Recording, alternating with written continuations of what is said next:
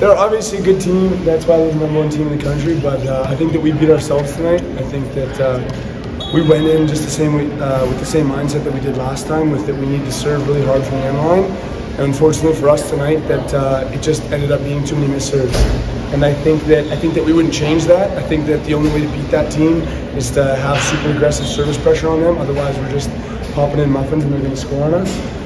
So I don't think I'd change it, but unfortunately tonight it just didn't work out for us.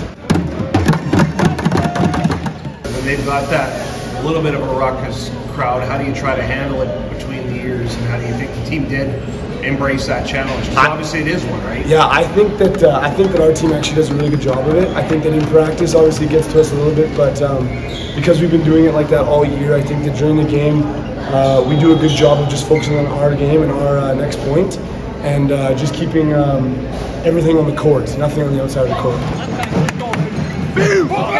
Got a bronze medal still to play for, and with it, the berth to nationals. So you're the leader of this team. What's the message?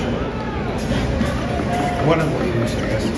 It's time to fire it up. We got potentially one game left on the season, so we literally have nothing else to do other than play our game and leave it all on the court. That's all we can do. What do you try to take away from this one?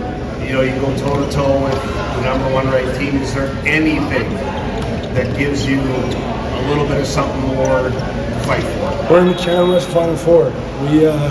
We weren't expected to be here by pretty much anyone in the entire league, so the boys are excited to be here. Honestly, winning is just a bonus, and that's obviously our goal. And we've come to realize that that's been our goal from the start of the year. We knew we were going to be here. We knew that we wanted to be here, and now we're here. So the boys are just going to soak it in.